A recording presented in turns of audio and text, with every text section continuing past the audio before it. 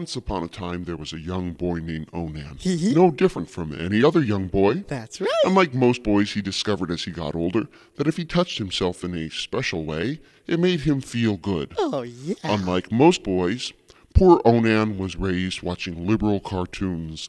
And so he didn't know that these feelings came directly from Satan, and that by touching himself, he put his soul in mortal peril.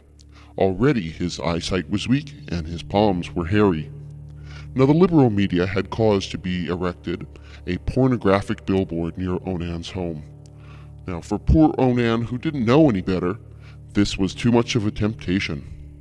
Every day he would approach the billboard and look at its ripe, juicy, pornographic wetness, and he would think to himself, if only I could touch myself, then I would feel very good. So Onan would touch himself and look at the pornographic billboard. Oh, yeah. He liked this billboard very much, and he liked this feeling very much.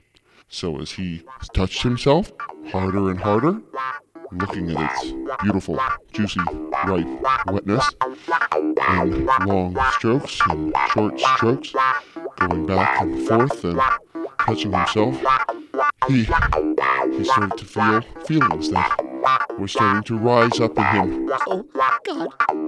Mother, blood.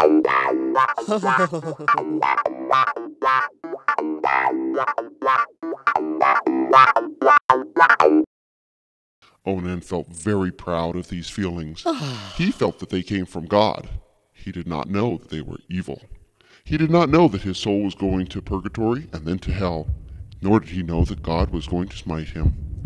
It was a very sad thing, but this should be a lesson to children everywhere. Alas, poor Onan.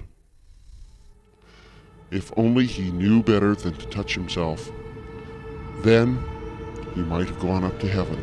As it is, Onan is on a one-way trip straight to the bowels of hell.